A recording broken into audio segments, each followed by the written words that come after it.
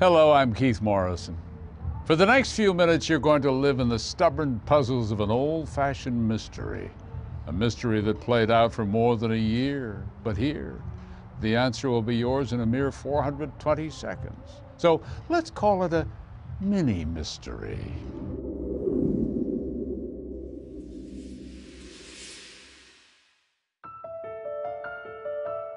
It was 3 a.m.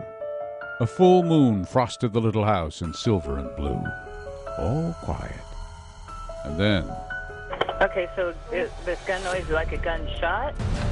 Yeah, I turned up the light to wake up my husband, and it's really, really bad. Oh yes, it certainly was bad. Ben Oxley was dead, shot point blank. At first I thought I was dreaming. My ears were ringing. His wife, Melissa, was right beside him.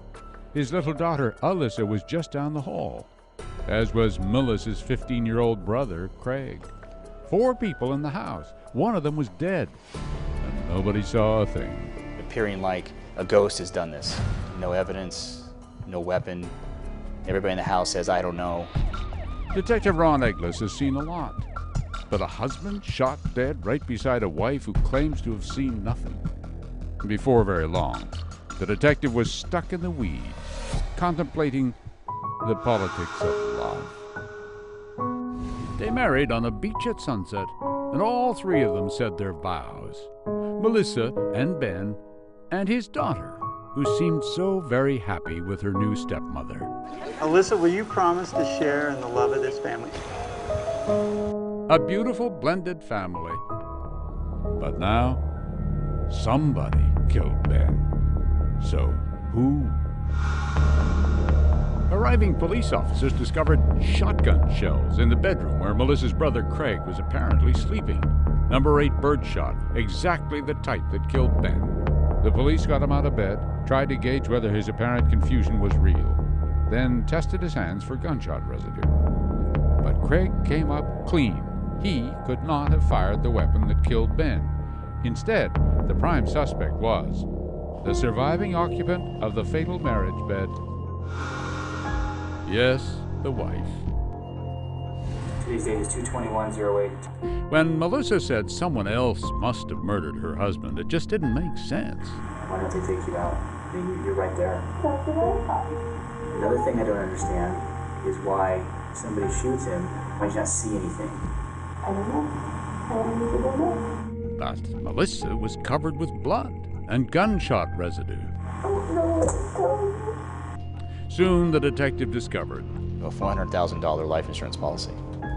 It sounds a lot like she had the motivation to want this to happen. The worst feeling thinking that you're gonna play for your husband. Dad, no. But enough for an arrest? No, not yet, at least. Anyway, there were more leads to follow. It had been an ugly divorce and a bitter custody battle over little Alyssa.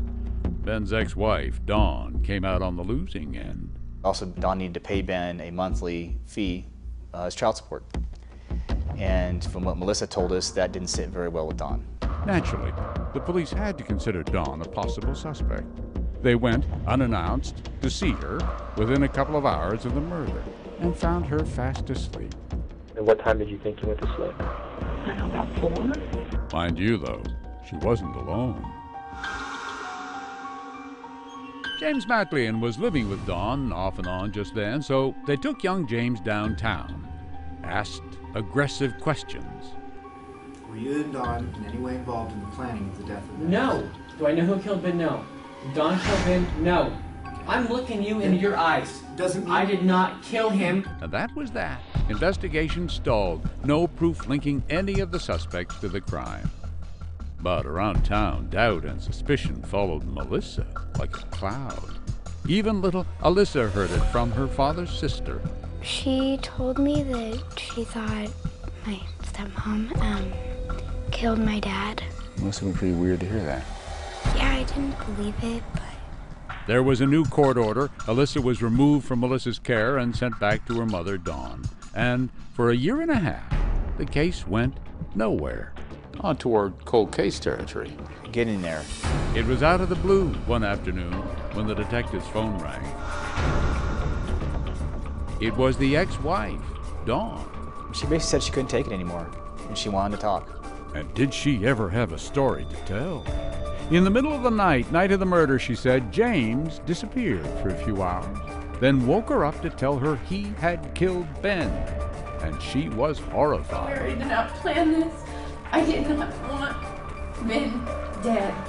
So the cops questioned James, and eventually he admitted it. He shot Ben Oxley. We asked to hear his story, only fair. And once again we encountered, in a rather twisted way, a love story. I wanted to make Dawn happy. But it's the way he made her happy that told the tale. James said he killed Ben because Dawn wanted it, kept after him to do it, went with him to the house that night, showed him where Ben was sleeping. It was Dawn behind the murder all along. She was happy that I was going to kill somebody, you know?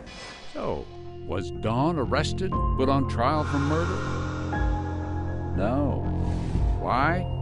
Because before James told his story, the prosecutor had already given Dawn immunity for turning him in. Dawn, who has always maintained her innocence, can never be charged with murdering Ben. Unless somehow the prosecutor someday can prove she lied when she made her deal and threw her boyfriend under the bus. What is the degree of her responsibility in your mind for what happened? I have a harder time with Dawn than I do James, because if it wasn't for her, none of it would happen. James didn't know us. But there was a kind of justice at the end. Melissa fought hard for custody of Alyssa, the daughter Ben Oxley so loved. And Melissa won. If he's looking down and watching you, what would he think about his daughter?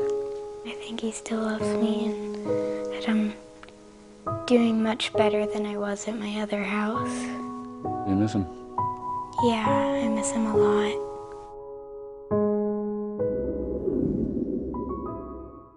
Hey Dateline fans, thanks for checking out our YouTube channel. Subscribe by clicking on the button down there and click on any of the videos over here to watch digital exclusives and original content from the creators of Dateline.